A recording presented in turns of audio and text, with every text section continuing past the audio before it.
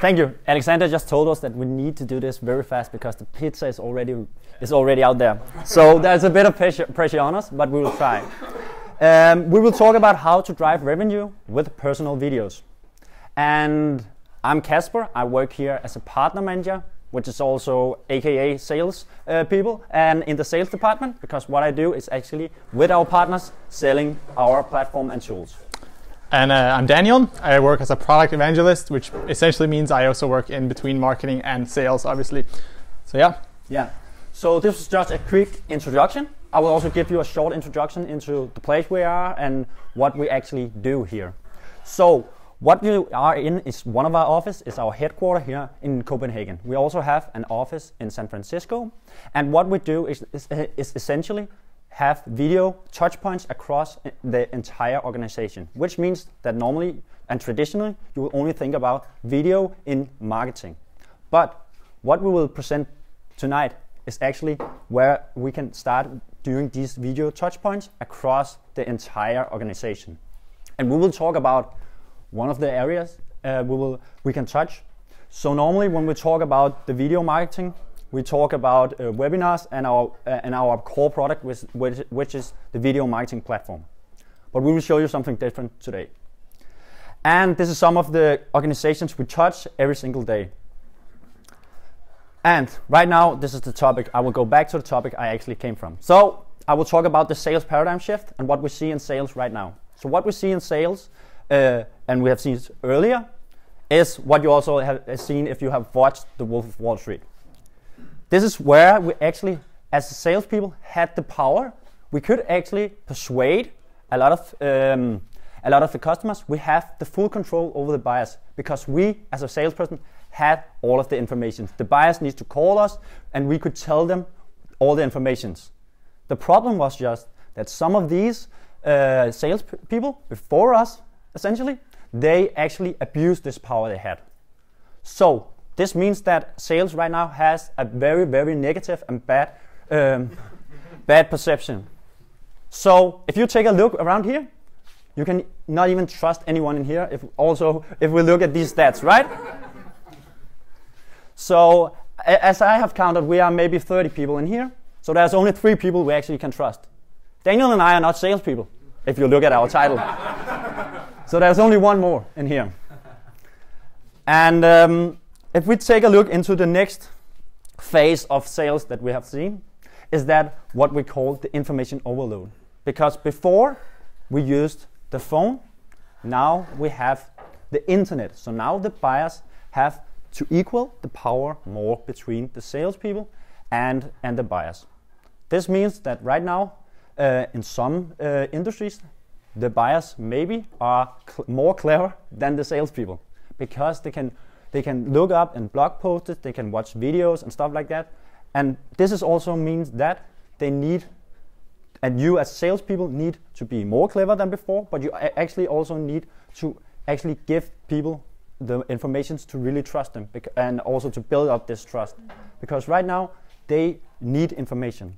And if we look at some of the stats here from Gartner, we can actually see that if you can provide the information that the customers need and are looking for, and you can thereby create this value for the customers, you will actually get better deals with lower regrets. And this means that we actually need to work and be more as a trusted advisor. But if we actually look into how many of us is actually trusted advisor, if we look from the consumer's perspective, then we have a big problem, or we have a big opportunity. This is how we can turn it around and look at how we will. But this also means that we actually need to do something to have a greater and a closer relationship to our customers and the buyers at the end. So this also means that what we are talking about is actually we are going into this connected, more connected relationship with our buyers and our customers. So we actually need to focus on build up all of these real human connections and relationships to our buyers, and actually start to talk about their needs and actually get to know them even more than we have before. One way of doing it is, of course, using videos, because now we can actually express our personalities also, like Camilla also talked about, and we can use GIFs and stuff like that. But this is the way actually of be even closer to the customers. So we use the facial expressions and stuff like that to actually show that we are humans. Because it has been super easy also to customize emails just by throwing a name, and then we could just do all of these automatic. But we need to do something more to actually get closer, and we need to be more personal. Because if we look at why salespeople are not closing deals, according to Harvard Business Review, then if we look at all of these reasons, 6 out of 7 of these reasons has something to do with the emotional intelligence, which means that we actually need to be more connected. We need actually to know the buyers. And I think the 7th reason is also the most important, that we even established a personal connection with the buyers. So the buyers really want us to establish a connection with them, and they also really want to get to know us. So we need to establish all of these connections if we really want to have a long relationship at the end. Not only if we wanted to do a sale right now, but if we also want to have them as advocate at the end for the businesses.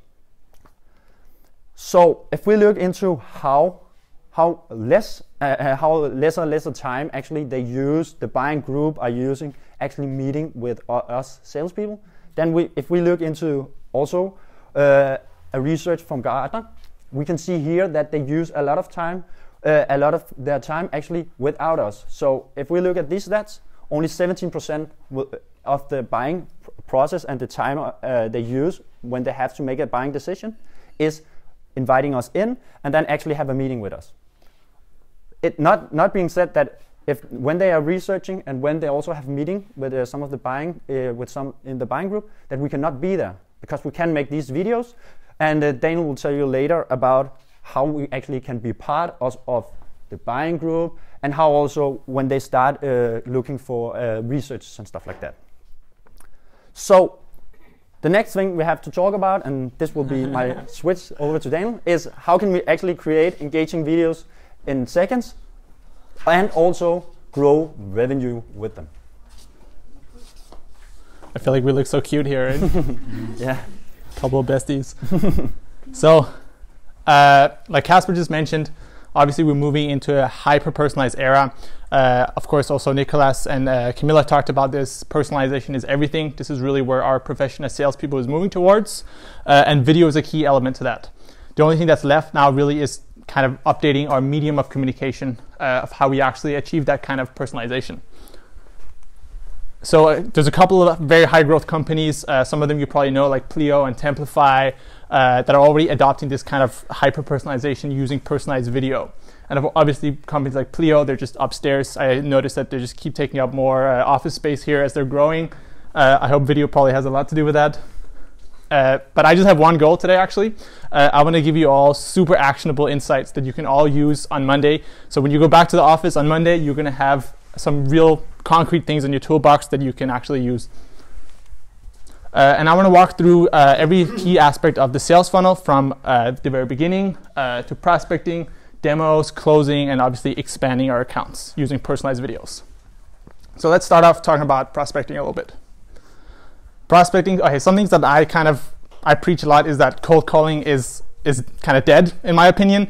I know some people might disagree with it. Let's have a discussion about that at the end, maybe. But I think cold calling is this is moving away. This is something it's annoying people. It's not very effective. Only 2% of cold calls actually lead to real meetings. Meanwhile, the majority of buyers are saying that they actually want to watch a video in the sales process. They don't want to just be called up at inconvenient times. The solution, it's the video pitch. What is a video pitch, you might ask? Video pitch is basically, think of yourself as sending an email, a video inside of an email embedded, where you do your pitch, you present yourself maximum in 2 minutes, present yourself, the problem you're trying to solve with a concrete example, maybe even include a customer video, like a customer success story video after you present yourself to kind of grab the attention and prove your point a little bit more. A key thing that a lot of people, when I bring this up, is that an objection I just want to address right off the bat. A lot of people say they feel awkward on camera. And to be honest with you, you are going to feel a little bit awkward. I feel a little bit awkward sometimes, at least in the beginning. The only way to really get rid of this is practice, practice, practice. I want to show you some examples of some fuck-ups from some of the experts.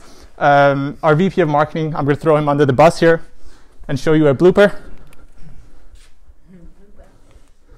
This is, yeah, let's do that one again. And how businesses, I hate that word. How companies, how brands. It's on Wednesday, February. Sorry guys, I hope you saw that. Okay, I'm going to embarrass myself a little bit as well. Allison, Daniel Bakh from 23 here. So as the marketing director of Kingsley Napoli, I'm sure that you are aware. Fuck, because I fucked up the name there. Kingsley Napoli. What a stupid name.